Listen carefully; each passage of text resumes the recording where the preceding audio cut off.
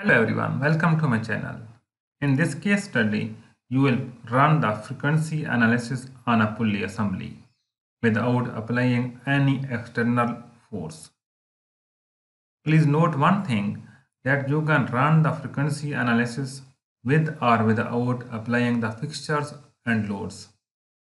However, it is recommended to apply the required fixtures to the model to represent its rare operating conditions.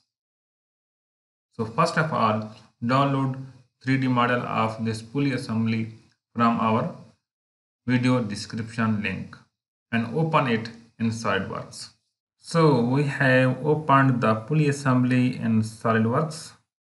So it's time to start the simulations. Click on the simulation tab, then click on the new study, and from the simulation type, select the frequency. You can give a specific name to this study, that is frequency analysis of a pulley. Okay. After that, our first step is to assign material, that is alloy steel, to all of these parts. So material has been assigned to all these parts, that is the pin, support, two supports as well as this wheel. After that, we will apply a fixtures. Just right click on the fixtures and select the fixed geometry. So this pulley assembly is fixed at its bottom with the ground. Okay, so apply these both faces, then click on this green check. So we want to extract how mod shapes against different frequencies will be. So we want to extract total 5 number of mods as well as their corresponding frequencies. So in order to define number of mods, just right click on the study and go to its properties. Here is the number of frequencies or number of mods you want to extract. So we want to extract a 5 or 6 number of mods. Okay.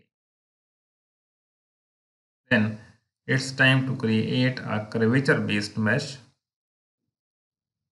Just click on the mesh parameters and select curvature based mesh. Okay. So mesh is being generated now. As you can see here, mesh has been created. Now it's time to run your simulation study of this frequency analysis. So we are running our frequency analysis of a pulley with SolidWorks. So if you have any queries, you can ask us in comment sections and suggestions also. So our study has been completed now. Here you can see that this is the mod shape 1. This is its amplitude response of mod shape 1, and the frequency against this mod shape is 2262.1 Hz. If you click on this double arrow, just click here. This is the mod shape 2 and this is the frequency relevant to mod shape 2. Similarly, this is the mod shape 3. Click on these arrows. This is mod shape 3. It will behave like this, and this is mod shape 4, and this is 5, and this is the last one. So actually mod shape first nature or resonant frequency is very important.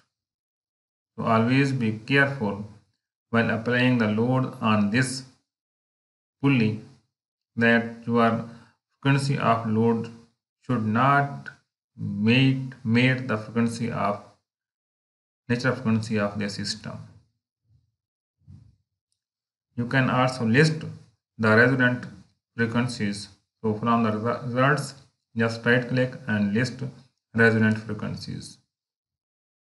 Here is the table that shows the number of modes, that are 6, and frequency as against each modes. So I hope you enjoyed this simulation study of SolidWorks. Thank you for watching. Take care. Bye bye.